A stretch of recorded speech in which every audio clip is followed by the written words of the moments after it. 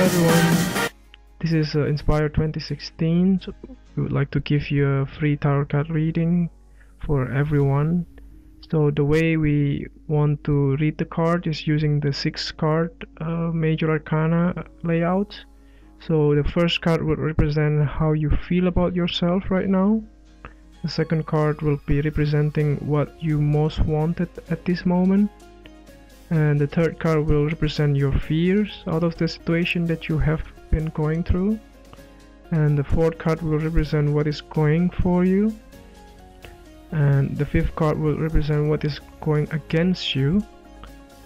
And the last card will be the sixth card, represent the outcome according to your situations or the questions that you ask.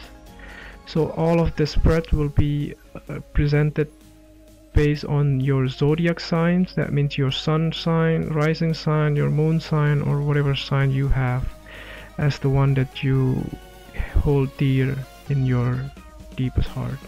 So let's begin the reading. I hope that you enjoy everything, and if you like the reading, just please click subscribe and you will get instant notifications every time we publish a new video right to your YouTube. Thanks.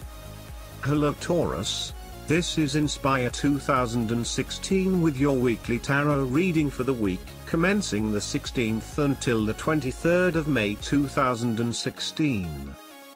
The first card for you is representing, how do you feel about yourself? Your card is the Tower. You feel that the disruption and sweeping change you are going through, or fear you are about to go through, will be catastrophic. You need to recognize that such upheaval can force new directions that you never dreamed possible. Subconsciously you may have wanted change, but as is often the case, the solution isn't always as we expect. There could be problems relating to your property, or if considering a new property or move, progress will be thwarted. The second card for you is representing, what do you want most right now? Your card is the Temperance. The appearance of temperance suggests you are craving some peace and harmony, a sense of control and wish to feel that life is flowing again. Perhaps you have been, or are currently going through some tough times regarding a relationship, financial worries or some other kind of loss.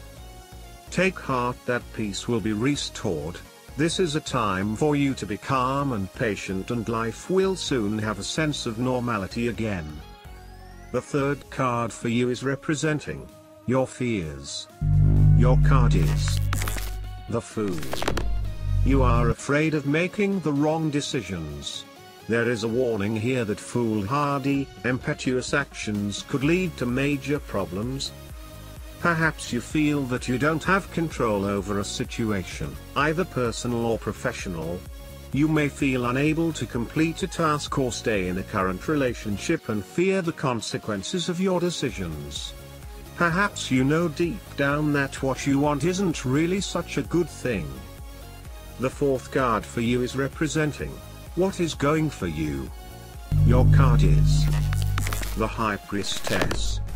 All lines are open in your telephone exchange with your intuition, and there is no better guide than this intuition. So, listen carefully and the secret you want revealed will be shared with you. The fifth card for you is representing, what is going against you? Your card is the Death. This is a period of anxiety, depression and fear with all the turmoil and distressing events happening in your life. It's time to show what you are made of. What has now come to an end leaves room for brand new beginnings in life, love and career. However radical events may be in your life, believe that life goes on and life is what you make of it. The last card for you is representing the likely outcome that you may have. Your card is the Magician. This is a period of positive action with great potential. You are full of self-belief, feeling very empowered and will have the ability to think on your feet. The Magician is an excellent omen for success. It's time to show everyone exactly what you're made of.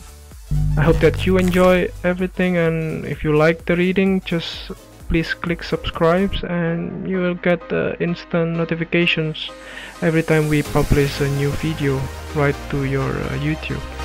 Thanks.